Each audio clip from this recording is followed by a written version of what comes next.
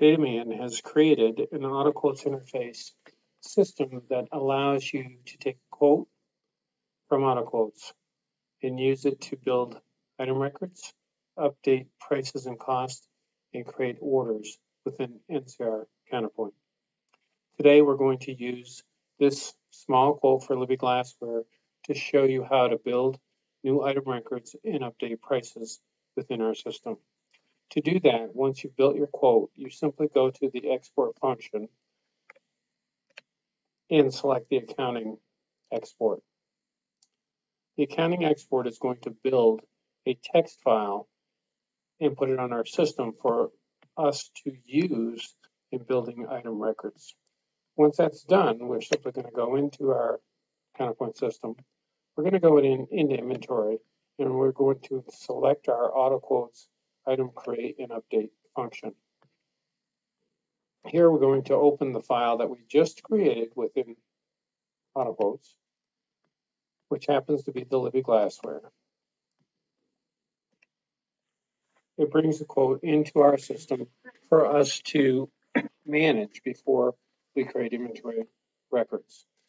What you will see here is we have both new items that don't exist in Counterpoint and items that already exist within our item record.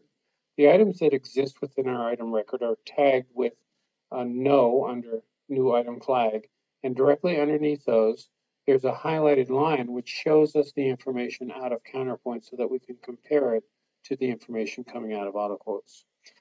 Items that are brand new have a Y for yes under the new item flag. To the right of that is the item number and description. The type of item that we're going to create, in our case an I stands for inventory, but we can also create non-inventory items or non-stock items.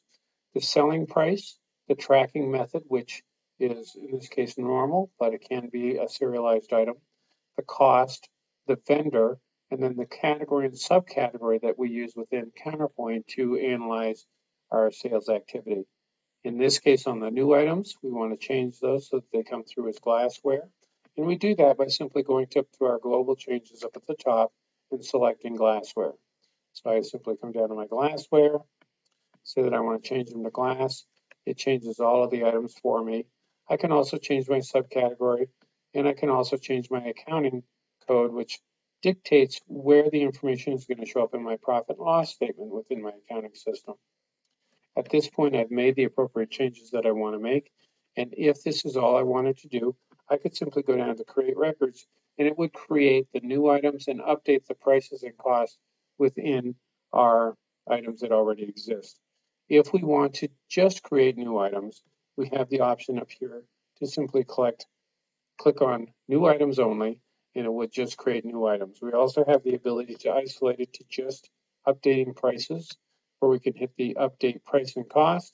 It will isolate it to just the items that are here for price adjustments. We can check whether or not we want to update the price or the cost or both.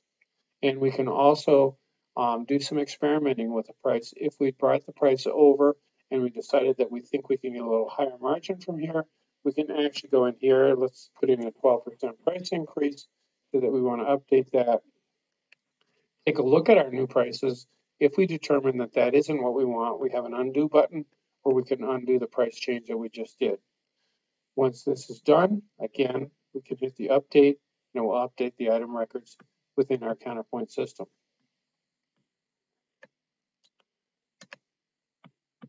Let's go to Counterpoint now.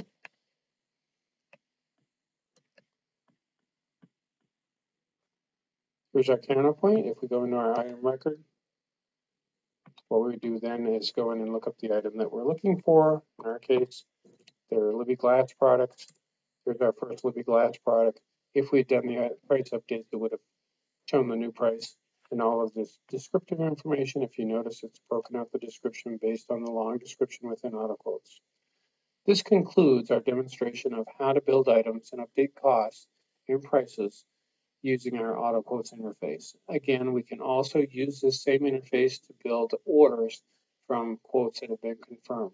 I hope this has been helpful. This is Bill Musty with Dataman.